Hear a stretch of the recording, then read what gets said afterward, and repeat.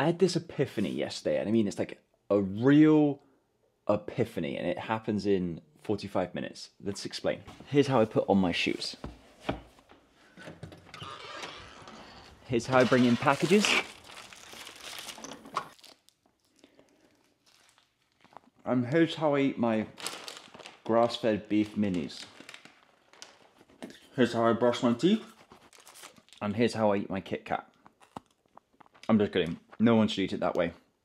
Chocolate frosted donut flavour. It's quite nice. So I made this note last night. I'm going to read it. It revolves around truly being yourself. So I'm about to have a call with a lady from a company that I've been trying to get in touch with for a month or so now.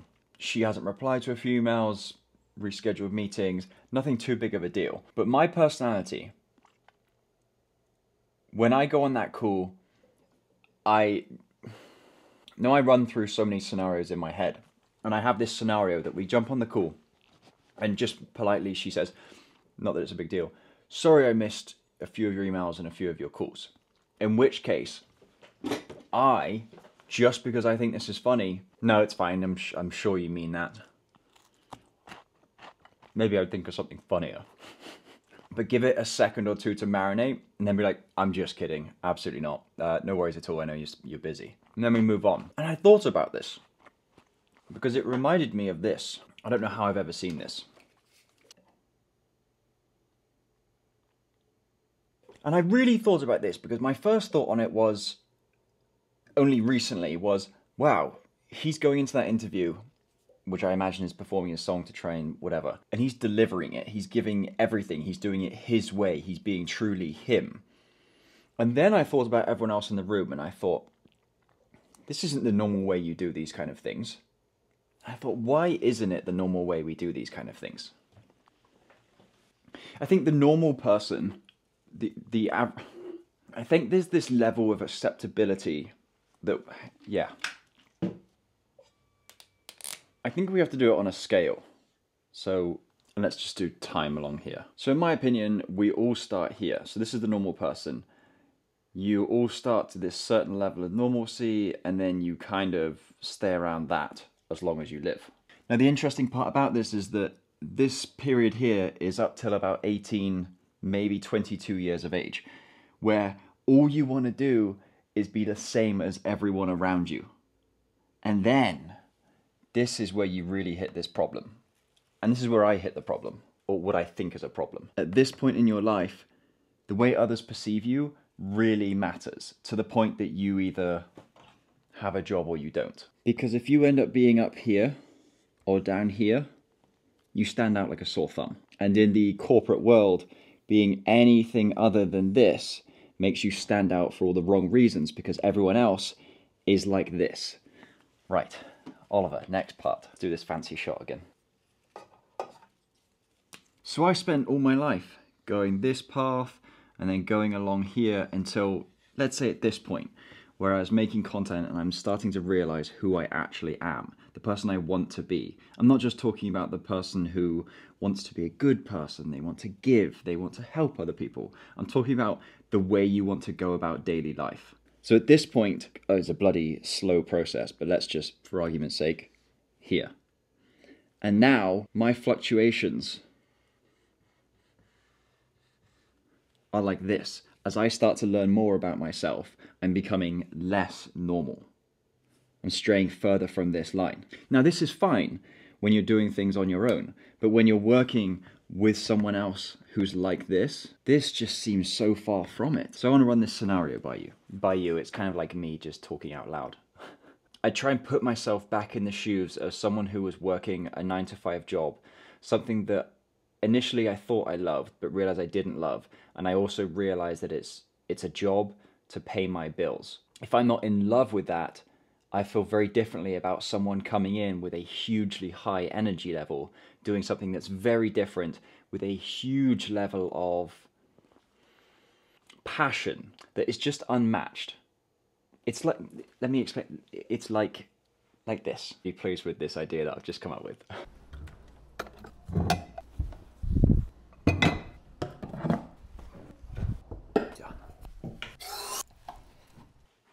I was going to do a big old fish tank of water, slosh it around, and then have like a boat floating in there, and how that doesn't work. But this, I think this is better. So we have our water.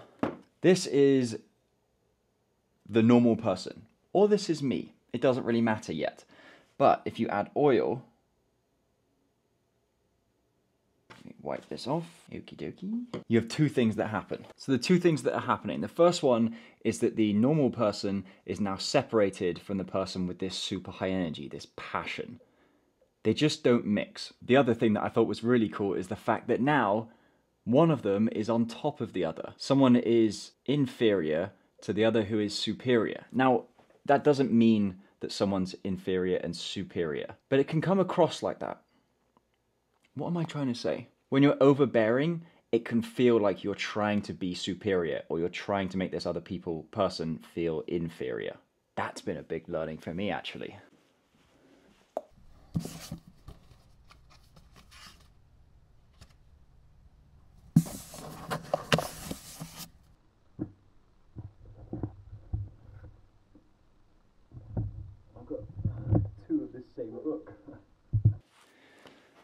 So I had this English teacher when I was at boarding school, and I loved it at the time. I thought it was amazing, and I'm so glad he did it.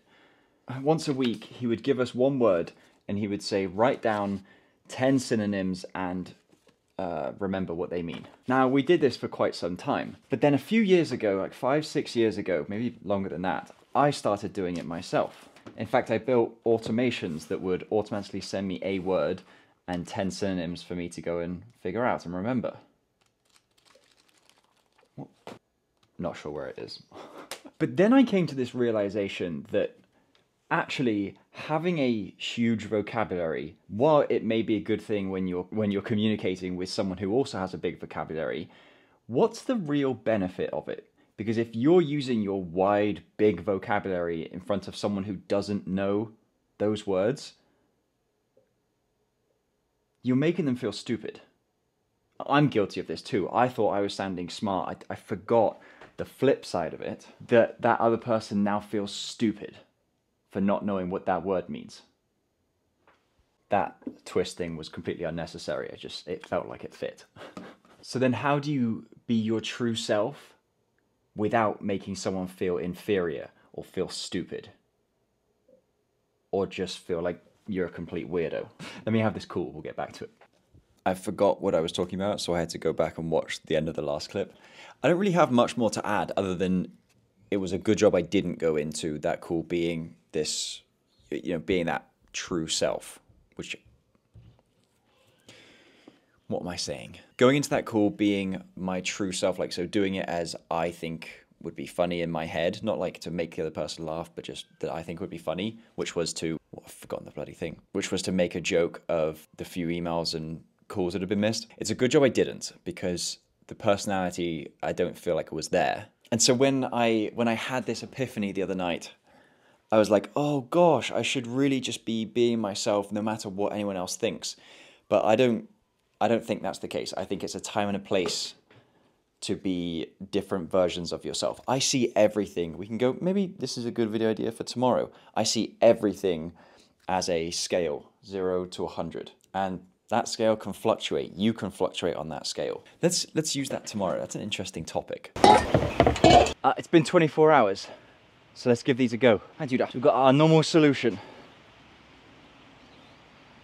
Worked better than yesterday, I'm not going to lie. Oh, got a nice thick layer of cornstarch at the bottom of the... Was this the biggest bubble solution? Giant bubble solution. Your toothbrush in there. All right, we got the timer to switch to the other side of the teeth, so we're going to finish there. Okay, watch out, Judah. That might work a bit better. Dude, do all of these just work way better after 24 hours? I'm going to try brushing off the bottom. I'm definitely more for store-bought than bothering with this faff. You have to stir it every time you want to use it. Giant bubble solution. This is meant to be bouncing bubble solution. In which case I think I need my sock. Dude, you're in the way, dude. What are you doing? You come over to the side. If you want your odd daisy socks, they're on my store. Okay, dude, are you ready? It does bounce. That's quite cool, isn't it? The one we've all been waiting for. So now this has been 24 hours. This is meant to be absolute beast. Are you ready, Judah? I don't know if you're ready. Not off to a brilliant start. See, that was quite good. Do the old tennis racket, Duda, okay? So we just soak this in. Oh, my sock. All right, you ready, Duda? Whoa! That seems like such a fake reaction, doesn't it? I was impressed with that. Duda, are you ready? Look at those bubbles, they're so heavy. This might actually be the best solution. I like this a lot. I don't know, do I? It's like my wife likes the idea of it being a trad wife where you make all your own butter, you farm your own animals. And I'm like, you might like that, but that takes you back to the times when life was so much more difficult. Like now you have the luxury of just going to a store and buying it. All right, are you all done, Duda? I'm done. All right, see you guys tomorrow.